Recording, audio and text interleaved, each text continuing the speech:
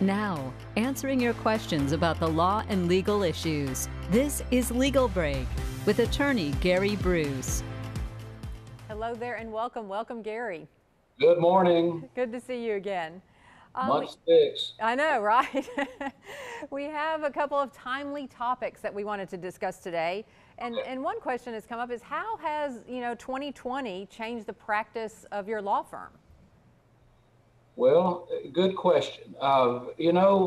It's changed everything in some respects, and then it's changed nothing because we're still dealing with people's needs to be represented and, and deal with the law. So it's changed how we physically deal with things. We're not able to meet as much. We're using this mechanism, this Zoom more. We're using the phone more. But we've always tried to stay in touch with our clients and use these things. It's just we're not able to meet as much. We're still in the office by and large. If somebody gets sick, we send them home, but we're wearing masks here, except when we are in our offices. So, some of it's been inconvenient, but we've used it as an opportunity to review things and change some of the ways we do things. I'm a little concerned about when we get restarted, but I think we're going to be ready to go. So it's been inconvenient, but it hadn't really changed what we do.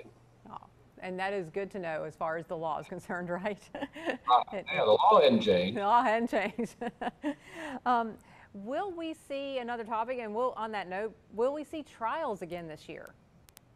Yeah, that's the big question. And so there's been lots of discussion about that.